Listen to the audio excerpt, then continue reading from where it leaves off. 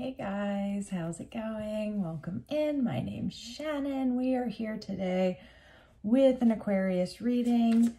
That's at least the first one I'm going to do today. See how our week is starting out. See what Spirit has to say. Starting off with the Queen of Swords. Looks like we are protecting ourselves and not taking any bullshit, especially with the Seven of Wands on the bottom of the deck. We have our guard up. Let's see why. Show me the recent past, please. Why are we guarded? The Tower. The Tower here in the recent past with the Ten of Swords definitely came to a finality in regard to something here.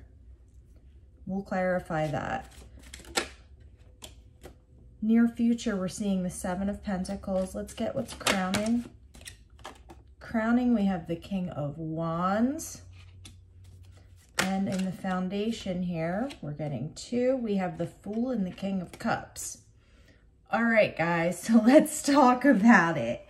Looks like Three of Swords on the bottom of the deck, though I am not reading this as being your energy. I am reading this as being this King of Wands energy. So what I'm picking up here, guys, is that for some of you, we had a Tower event where somebody new has come into our space, into our energy. And it looks like we already had someone that we had been dealing with for quite some time. I'm going to clarify this, but the way I'm reading this right now is that you've decided to end things. This could be a fire sign. You could be dealing with this new person, could potentially be a water sign. They don't have to, but I'm definitely picking up that your energy is this Queen of Swords, and you have just decided like, okay, yep, the Tower fell. We're moving forward. We're stepping into this Seven of Pentacles energy where we're really trying to work on something. Or maybe you had been trying to work on something with this King of Wands person for quite some time and kind of got sick of it. Let's see. Show me the Tower, please, Spirit. What is this Tower? The Tower, we have the Nine of Pentacles and the Knight of Cups. So I feel like this Tower happened because whoever this King of Cups is came in offering you something that looks really nice and shiny and bright. Now, if it is actually that, who's to say? I'm not sure yet, but I do see you making a decision here to take a leap of faith in a new direction. Let's clarify this. Yeah, we have the Two of Cups on the bottom of the deck. The Page of Swords and the Ten of Cups. So yeah, you were definitely interested in looking into whatever this new possibility is for you. Fair enough, no judgment here. Let's clarify this King of Wands. Let's see what this, again, the Three of Swords. Wasn't that on the bottom when he came out the first time? The Ace of Swords. So it's like you gained clarity about this person that you had been trying to work things out with or build something with. Show me this Three of Swords. We have the Page of Cups and the Ten of Swords. So I feel like this person was not mentally or emotionally giving you what you needed. And we have this other person coming in on the back end. So this is in your foundation. So this could have been potentially a person that you knew previously. Show me the Seven of Pentacles, please.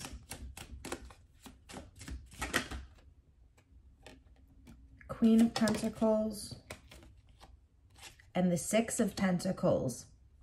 Yes, my friends. Four of Pentacles, the Eight of, yeah. You've decided to release whoever this King of Wands is. That's done, dusted, over, finito. we have this other person coming through, and you are looking to grow something reciprocal with this person. You're looking to attain, and it looks like this person is offering it to you, but you're looking to get what this other person here was not giving to you. They were not fulfilling you mentally, emotionally, physically. And we have somebody coming in here. We have the Tower coming through, knocking all this out. You standing here in your Queen of Swords energy and accepting this new potential, new or old. It is in the foundation. So I feel like this is somebody that you may have known, or somebody who may be like coming back around. Let's see what your next step's going to be, Aquarius. Interesting. Interesting, interesting. Good for you, though. If somebody is not giving you what you need, you have every right to move the hell away from that. You are not, you know, you don't need to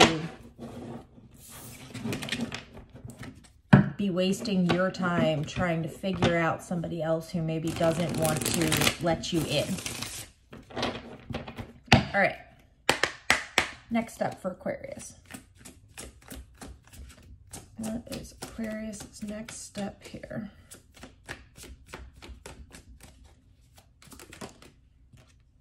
Starting out with the Five of Swords. I get the feeling that whoever that King of Wands is going to be trying to shine you in a less than sterling light.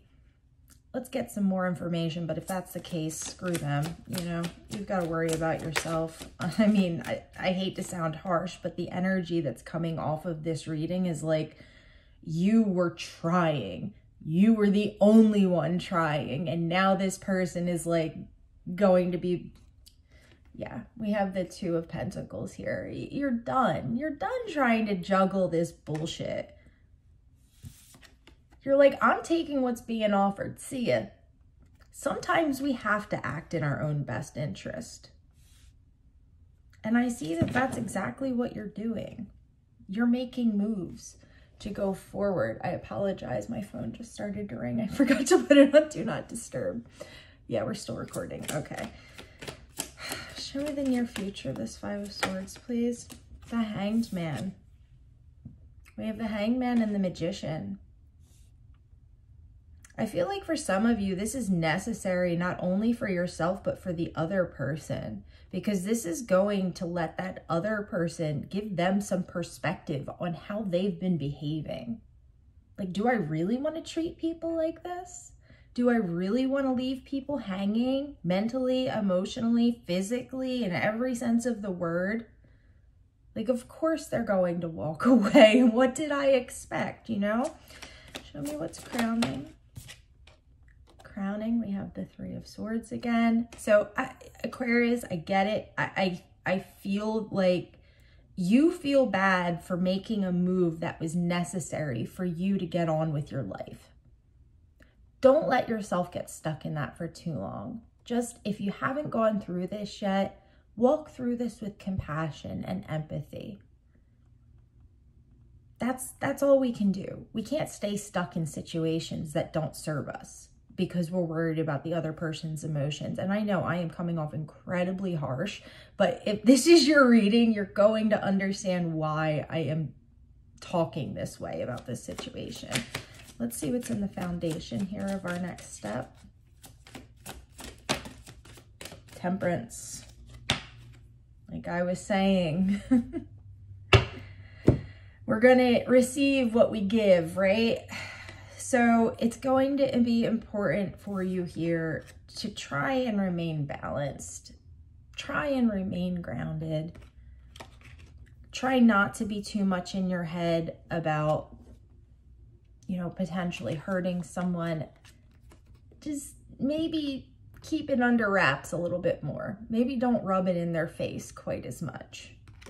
But whatever this is, Aquarius, this is happening for a reason, and it's happening because you're worthy of love, and you're worthy of reciprocity, and you're worthy of being with a person who's going to give to you what you give to them.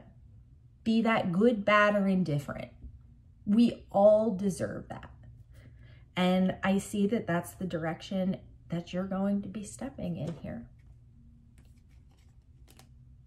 All right, my friends, that's where we're going to leave it at today. Thank you guys so much for stopping by. I love you all so much. I really, truly appreciate you guys, and I hope you're having an amazing Monday. I'll talk to you again soon.